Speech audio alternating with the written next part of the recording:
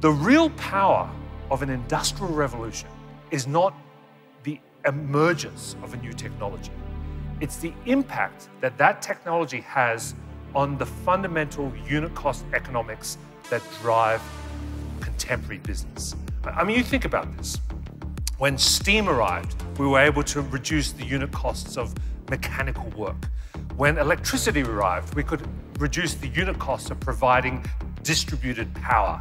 When semiconductors arrived, we could now reduce the unit cost of computing, the cloud, storage, the internet, the cost of distributing information.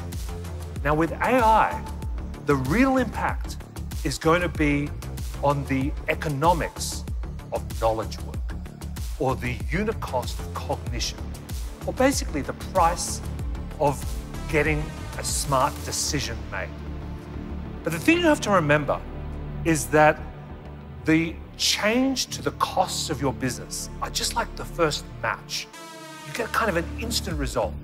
But the real bonfire happens when you get system-level transformation. What I think is going to happen is that you're going to see this valuation gap between not tech companies and traditional companies, but basically between companies that have figured out how to leverage AI and those that haven't. And in every market, in every category, there's going to be winners and losers. There's going to be some who do things the usual way, and there's going to be others, some of you in this room today, who've figured out how to use tools like AI to fundamentally reinvent their operating models. See, my basic theory is this: we are unprepared for the decade that's coming. I don't think the real point of AI is cutting costs, being a little bit more efficient, helping you write breakup texts to your partners. I think it's bigger than that, because I think the most successful organizations in the 21st century will leverage AI to transform the experiences for everyone they serve. That means your customers, your employees, your partners, everyone in the entire franchise ecosystem. And that's a really big, powerful dream, I think, to hang on to.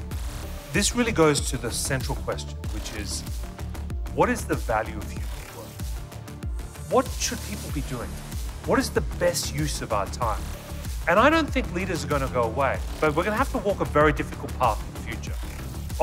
On one side, we need a deep understanding of human complexity, and this is stuff that we've always done. How do you incentivize people on a team? How do you create a great customer or employee experience? What's really important to create a powerful culture at work? These are not questions that computers can answer. There's also not enough. Increasingly, as leaders, you're going to be called on to understand, how exactly should I apply AI and automation? Where can I use technology? How can I create better decisions at scale with not as many resources as people? All code today is either written with the help of or directly by AI. So does this mean we don't need programmers in the future? Absolutely not. It's just that coding is no longer a prerequisite to being a good programmer. Right? You need someone who understands other things, understands the business, understands security, understands how data connects to different systems. In the future, the ability to design and monitor AI agents that are actually doing these jobs is going to be as important, if not more important, than hiring and managing